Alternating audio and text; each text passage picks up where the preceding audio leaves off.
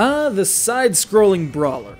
A classic among classics. Doesn't matter if it's Final Fight, Streets of Rage, Teenage Mutant Ninja Turtles, Guilty Gear Judgment, or any of the bajillion such games Konami made back in the day for arcades. Walk to the right, beat up anyone who steps to you as you do so, destroy crates and barrels and trash cans in search of food. No one questions these practices, they're rather well established. But with the venture into the third dimension that the latest generations have made, these isometric three-quarters views have fallen out of favor. Even as bad as aiming in 3 dimensions can be, it's nothing like the frustration of being 1 or 2 pixels too shallow or deep in that mystical third dimension, throwing a very laggy punch and then getting the bejesus beaten out of you by 12 guys.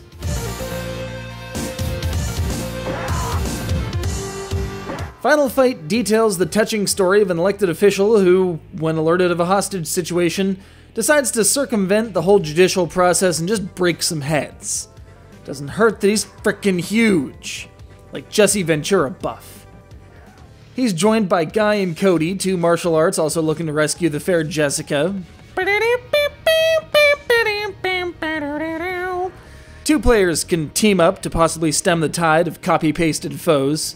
I don't want to know what kind of science experiments led up to some of these jokers. And you're going to need all the help and trash can burgers you can put your hands on because the enemies are just vicious. Getting ganged up on to the tune of your entire health bar isn't terribly uncommon. While you've got an area-clearing attack, actually making it work can be a bit on the dicey side. And don't even get me started on the camera, or whatever passes for that camera these days. Once it locks onto a scene, you're stuck there no matter what happens to walk off the side. Sometimes you find yourself standing about just waiting for that last foe to get the nerve to come back on screen. Sometimes you get a flying jerkwad launching an attack from off-screen faster than you can react and landing off the other side of the screen. Less than pleasant. Less than pleasant. While the nostalgia factor might be high, playing Final Fight Double Impact is a fantastic way to remind oneself of just how much of a pain in the butt the original game was. Because besides a new coat of paint, nothing much has changed. The AI is just as cheap, the characters are just as slow, and soon you'll be begging for a teammate because otherwise you're hosed. Fortunately, the game allows for drop-in team combat, making finding a pal a bit easier.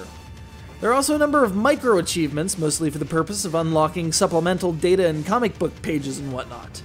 Which is a cute idea, especially if you haven't yet read up on the whole poison thing. You've been warned.